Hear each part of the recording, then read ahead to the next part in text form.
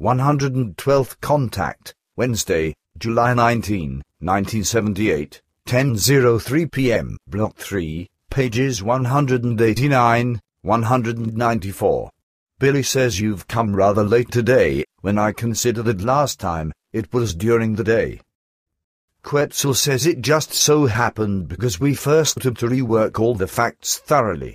Accordingly, the things are now clear, and we've reached the following conclusion, in reference to your person and in respect of the fact that you are no longer willing to bear the leadership of the group.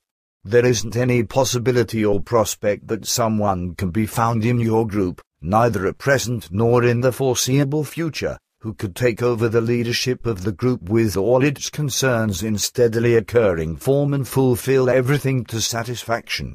On the one hand, this is based in the lack of the necessary knowledge, but, on the other hand, also in the lack of understanding.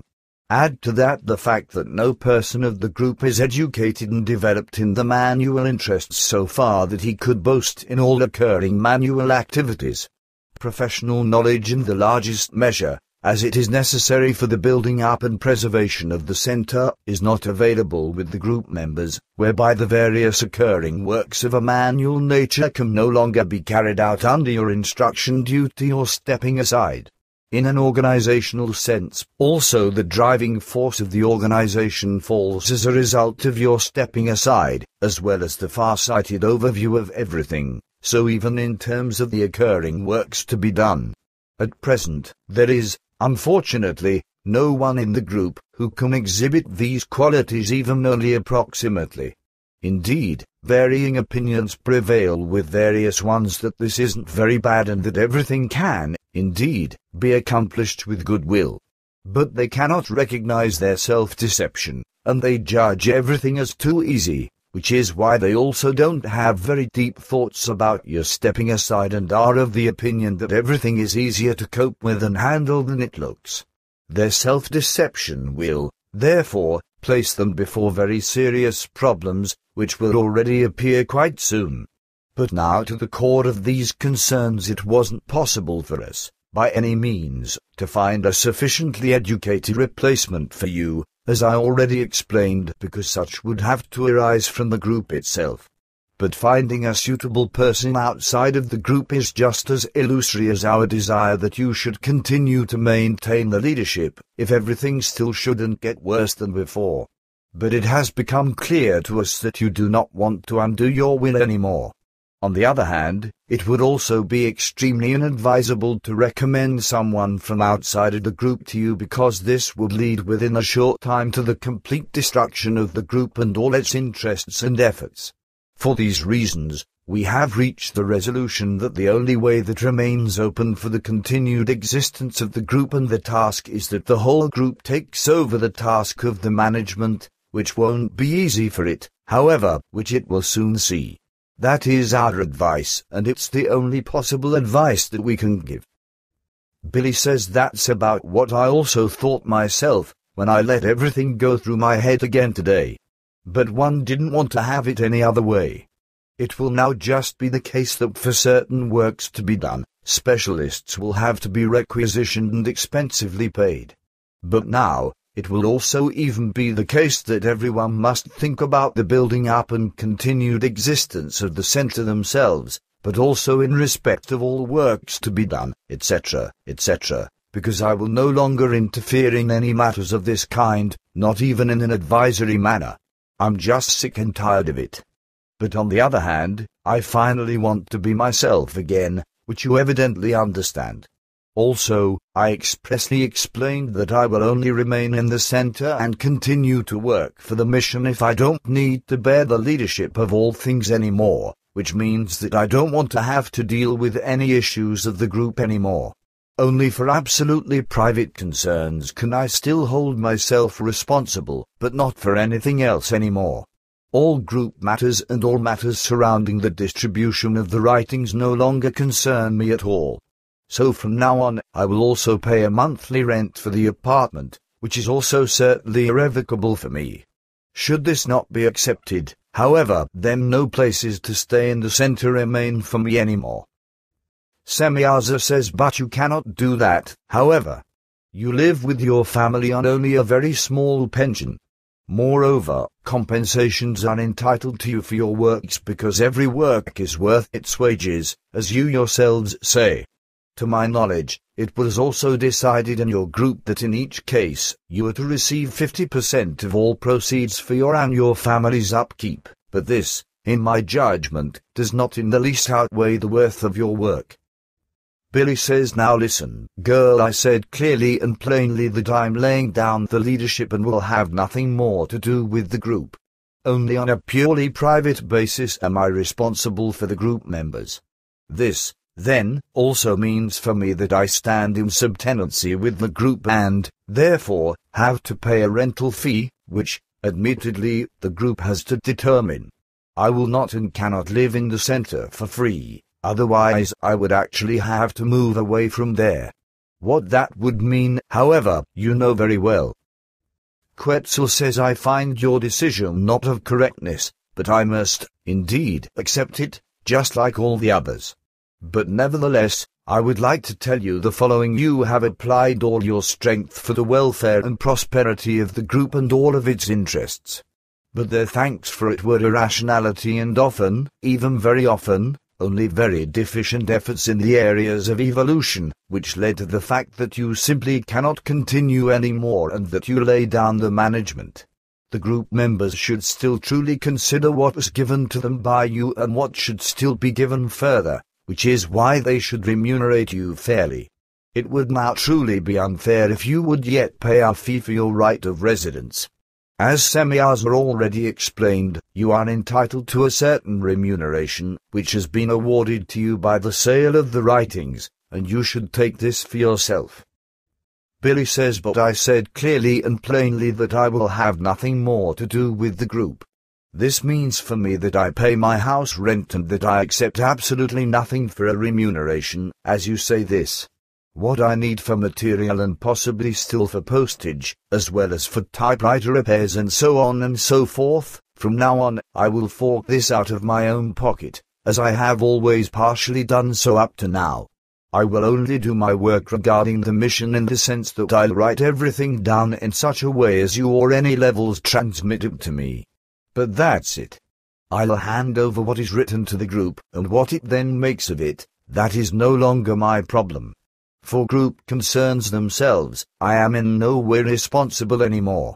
And the reproduction and dissemination of the writings, etc., this, as was already said, is also the task of the group. In this respect, I now no longer hold myself exactly to the letter. Quetzal says this will impact the group members very hard, and whether they will get along with this, that is a very big question. Billy says one didn't want it differently, and now, I cannot help any more. Quetzal says thus, we will have to work out a lot of things in the near future, which you will then have to hand over to the group. These will be regulations and rules that, unfortunately, become unavoidable through this. But at the same time, this also means that a decision and resolution made by us today enters into force, which is that we can give the group one last chance, which we limit to 6 months. If, by then, up to the last day of the month of February, 1979, everything hasn't fundamentally changed for the good and better in the form of our regulations, in terms of the overall task fulfillment, then we will withdraw ourselves and no longer concern ourselves with the task, which relates to you Earth human beings. This would then also mean that all storages in the Saha Center would be completely eliminated and no real successes could be produced there anymore. Accordingly, it is now up to the group and the individual members to reflect at last and to address all things, as these are necessary. Billy says that will cause new riot, my friend. Quetzal says that isn't likely. On the other hand, new arrangements are inevitable. But I know what your comment refers to, because you thinking of last weekend, for your words have been confirmed. Billy says exactly, I did, indeed, tell you that a dictatorship and slavery would be spoken of because it just doesn't want to be understood that regulations of this kind are something completely different and, in addition, are not commands. Semyaza says the thought forms of the Earth human beings are simply incomprehensible to me.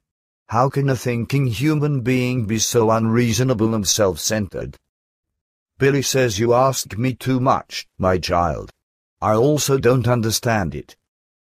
Quetzal says it is also incomprehensible to me, but even more so the antinatural sense that the Earth human beings constantly excuse themselves for their own wrongdoings, namely that they imagine themselves to be unable to change anything in and of themselves overnight. Over and over again, I must make the finding, during occasional inspections, that many, even group members, are of the opinion that it can't be expected of them that they would have to make a change to the better in a quick form because they are still in such dire need of knowledge and are not so advanced in their overall evolution that they could do this.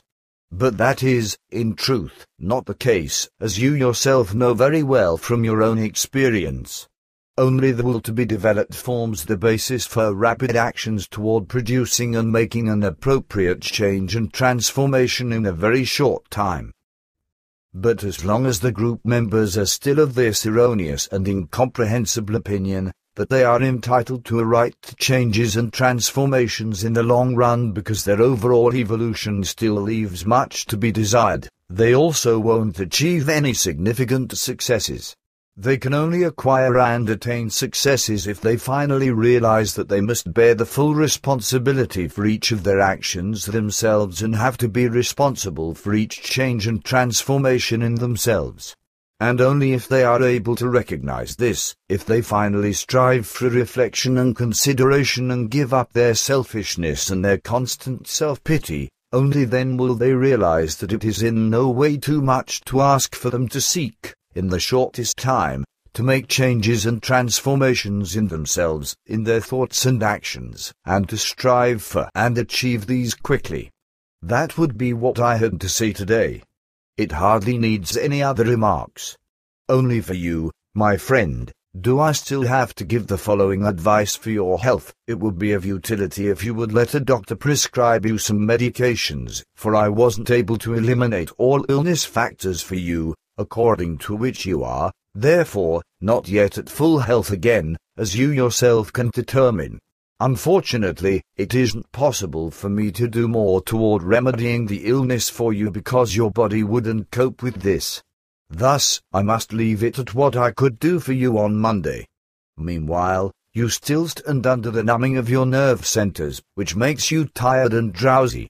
But nevertheless, I must burden you with work, so namely with the transmission of the contact reports, so that these don't become forgotten or simply neglected. On the other hand, it would make a lot of work for you later, if you had to write several reports after the fact. Therefore, my friend, I will transmit the first reports of the last 2 contacts to you tonight and then transmit the one of today to you tomorrow evening between 8:00 p.m. and 8:45 p.m. Billy says that is fine for me, Quetzal. Quetzal says unfortunately, it cannot be changed that you will be very tired and will have some difficulties with the writing. But you'll do it, for I am certainly not mistaken about your will, which still works very distinctively. Billy says you could be right about that, for despite my listlessness and tiredness, I have a completely clear head. Quetzal says of course, for only your nerve centers are exhausted, but not your consciousness. But now, my friend, everything would be discussed for today. Unless you still have a question. If not, then we will go now. Billy says no, as far as wait, yes, how is it with you? Do you actually dance too? I mean, like with us, men and women together, etc.? Semyaza says such rhythmic movements are well known to us, and the Earth human beings have also taken this over from our ancestors. These rhythmic movements are, to my knowledge, known among all human forms in the universe, only in very different forms. But the rule is that male life forms among us do not indulge in such rhythmic movement together with female life forms but only alone or among their peers. In contrast to the animal world, the sense for rhythmic movements among human life forms is pronounced with the female life form, while the male life form often appropriates this out of pure egoism and out of expediency, even though his movements of this kind are often very unesthetic and almost foreign to nature. But the